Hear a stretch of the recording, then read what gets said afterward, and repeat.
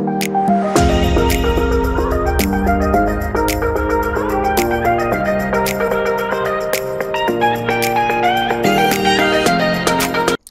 guys, what's up? So today we're going to be going through functions, guys, and functions are really basic. It's a very basic and easy concept, so we're just going to go through it. Cool. So let's look at the definition.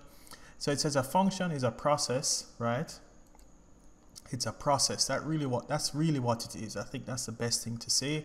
It's a process or a relation that associates each element of x of a set x, the domain of the function, to a single element y of another set y. And that's pretty much the formal definition for it, but it really makes a lot of sense. So for example, whatever x is here, let's say x is 1 or 2, it will be mapped onto the domain, right? Where you put a 1 in here or you put a 2 in here. It's a very simple concept, guys. So basically you have a set of numbers in your domain and you put them in the function in order to get your codomain. It's kind of really simple. It's very simple. It's much simpler than the definition shows, man. So let me just give you some examples right away. Let's just jump into it. So for example, guys, this is the function f of x is equal to 2x minus 5, right? And let's say we want to put the following numbers into f of x, right? Let's say x is 1, 2, and 3, right? And we need to find f of x. So we need to find 2x minus 5 for 1, 2, and 3. Cool. So I'm going to give you an example of this now. So clearly this is the domain over here. Clearly this is the domain. And clearly this is the codomain. Cool. Because we're going to find the codomain by putting the numbers in here. So it's kind of really simple, guys. So let's just do it. The first thing we need to do, we need to put 2 times 1 minus 5, right? We need to put the 1 into the f of x, and f of x is equal to 2x minus 5. So 2 times 1 would give us 2 minus 5, which would give us negative 3. So 1, if x is 1, it maps on to negative 3. Kind of really simple. Same thing with 2 here. If we put a 2 inside the equation, right? Because that's really what we're doing here, guys. We're putting a 2 inside this equation, right? It's really simple, guys. All you have to do is just put the number in there. So if they ask you to find f of 1, right? Because that's really what it is, f of 1. That's what you do. You put the 1 in the equation. If they ask you to find f of 2, that's what you do. You put the 2 in the equation. So here we have 2 times 2 minus 5, which would give us 4 minus 5, which would give us negative 1. Kind of really simple. Same thing, f of 3. We'll just put 3 in the equation. So 2 times 3 minus 5 would give us 6 minus 5, which would give us 1, right? So it's kind of really simple, guys. I think this is just so simple. Let's do some examples over here. Let's find g of 1, g of 2, and g of 3.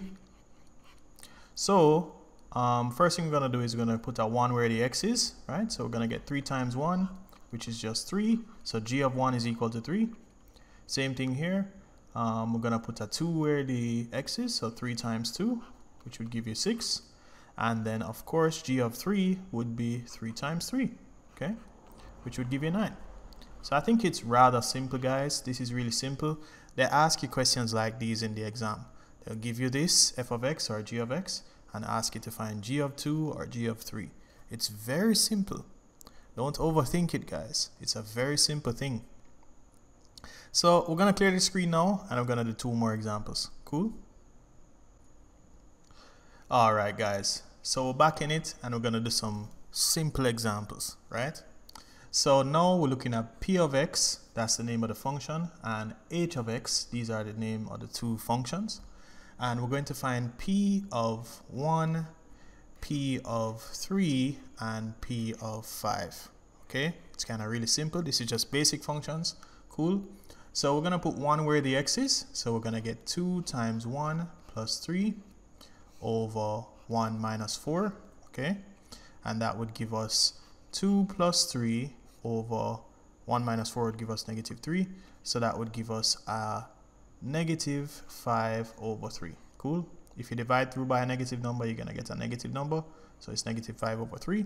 That one was really easy. Let's do the next one, guys. 2 times 3 would give us 2 times 3 plus 3, because we put the 3 where the x is. Then we're going to get 3 minus 4, which would give us 2 times 3 is 6 plus 3 over negative 1. And that would give us 10 divided by negative 1, which is the same thing as negative 10, right? Because if you divide 10 by a negative 1, right? If you divide a positive 10 by a negative 1, you're still going to get negative 10. Cool. So that's the answer. Let's just put it over here. It's negative 10.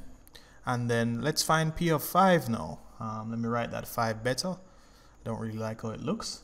Let's fix it up here. And P of 5 now, we're going to put 5 where the x is. So 2 times 5 plus 3, divided by 5 minus 4.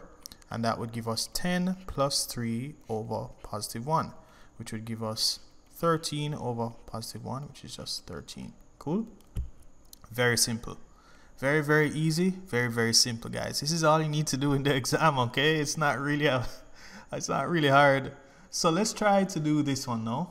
Let's do h of 1, h of 3, and h of 5, right? So h of 1 would be 4 minus 3 times 1. So that would end up being 4 minus 3, which is 1. So that's the answer for h of 1. H of 1 is equal to 1. Then for the 3 now, we're actually going to say 4 minus 3 times 3 this time, which is 4 minus 9, which is actually negative 5. Okay, so h of 3 is actually negative 5. And h of 5 now would be 4 minus 3 times 5. So it's actually 4 minus 15, which is actually negative 11. Okay, it's very simple. This is the basics, guys. This is the basic functions. This is all we're doing. And I'm going to move on to composite functions. But this is very basic. No one should really get this wrong. You know what I mean, guys?